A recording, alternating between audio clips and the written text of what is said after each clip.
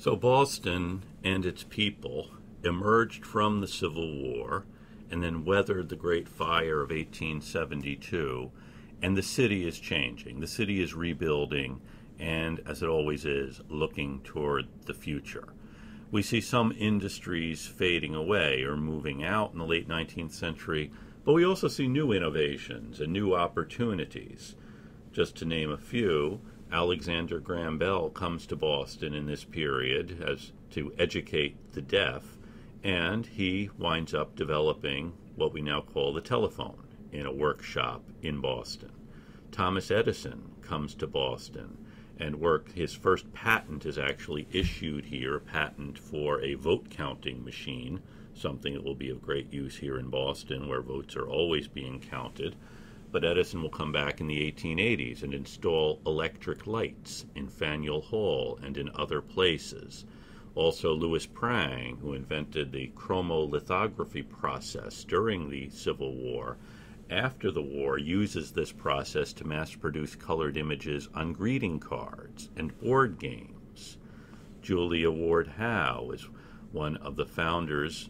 Well, in Boston, we say she is one of the founders of Mother's Day, thinking that mothers are particularly interested in peace and we should have a day set aside to honor them.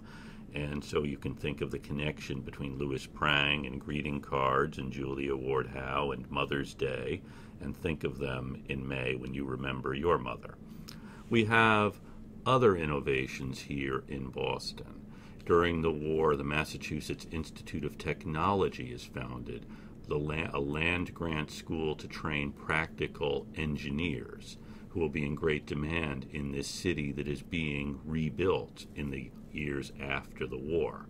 It's during this time, as we'll see in the next lesson, that one of the greatest engineering projects of the 19th century is transforming Boston, the filling in of the Back Bay, turning the polluted marshlands of the Back Bay, the festering swamp created by the Beacon Street Dam, into one of the most profitable areas of real estate in the country.